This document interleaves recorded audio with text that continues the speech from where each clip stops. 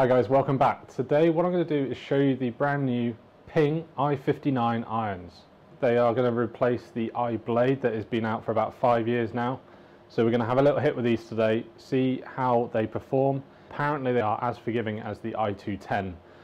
So we're going to sort of test that with a little comparison side by side with the i210 irons as well, and see if their claims are true. As always guys, if you do enjoy this video, please do smash that like button down below. And if you haven't already and you'd enjoy what you're seeing here, please do consider subscribing to the channel and the little bell icon next to the subscribe button. If you tap that as well, you'll get notified for every new video I post. Let's get started.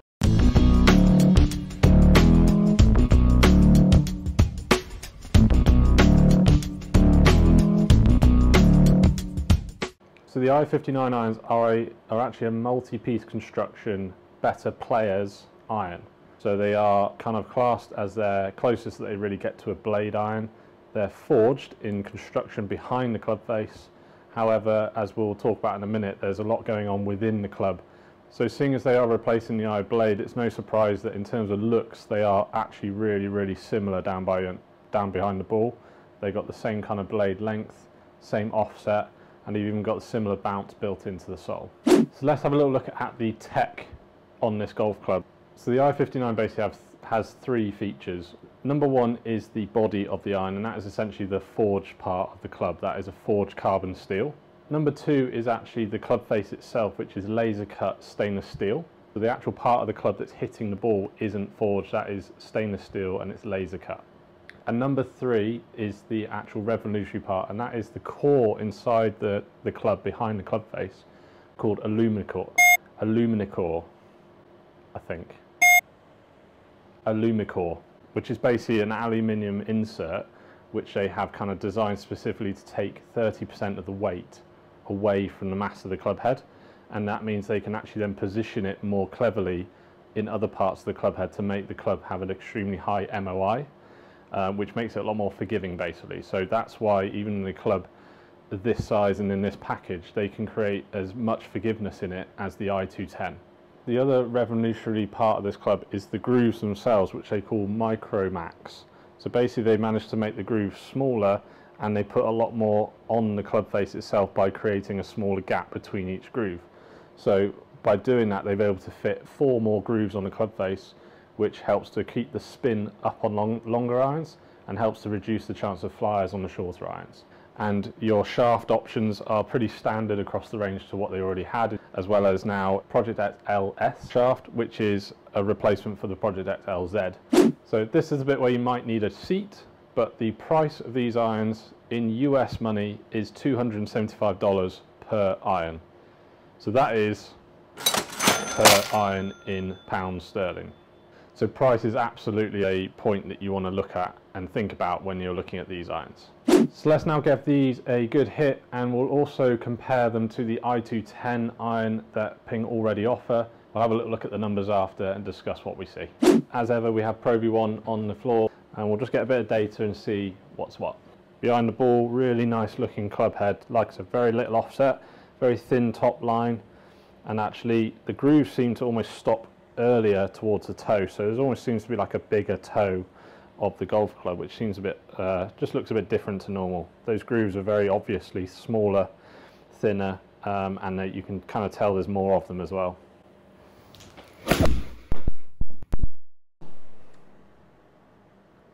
That's a lot firmer and harsher off the club face than I was expecting.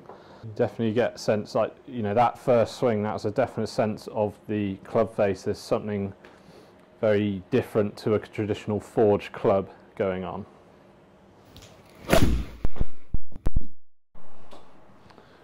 Quite a high flight. These are lofted. This is a 7 iron lofted at 34 degrees. That's their stock loft. You can get them obviously with the power spec, which is a little bit stronger, and you can get them in a retro spec, which is a little bit weaker. But these at 34 degrees for a 7 iron is pretty typical for nowadays.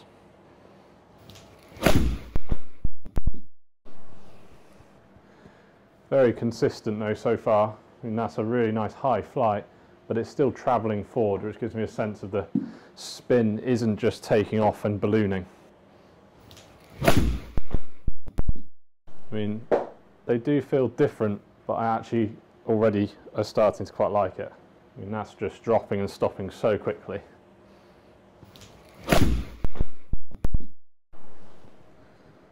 And for a better players club, that's just effortless getting the ball up in the air. I mean, I can't hit 3 better shots than that, really. A little bit lower in the club face. Certainly just these are dropping a little bit short, a little bit further right. But yeah, I would say really nice feeling club with the stainless steel club face and the Alumicore behind that. I think it's not shocking that that feels a lot harsher, a lot firmer than that would normally feel. But otherwise, yeah, really good performing club. So we now swap to the i210 iron from Ping and see how it compares. Look straight away, the grooves being very different. They extend probably a little bit nearer towards the toe in looks to me, and there's just that little bit more top line and a little bit more offset there. Definitely straight away, feel wise, that little bit softer with the i210.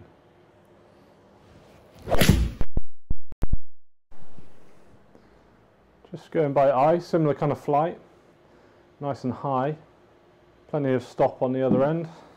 You definitely see a little bit more offset in the i210 behind the ball, and just that head shape or head size is that little bit bigger.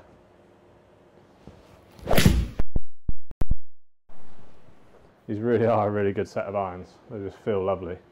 So these i210 irons really are just a very solid iron. They do just look that little bit thicker on the top line, a little bit more offset, and head size just that little bit bigger.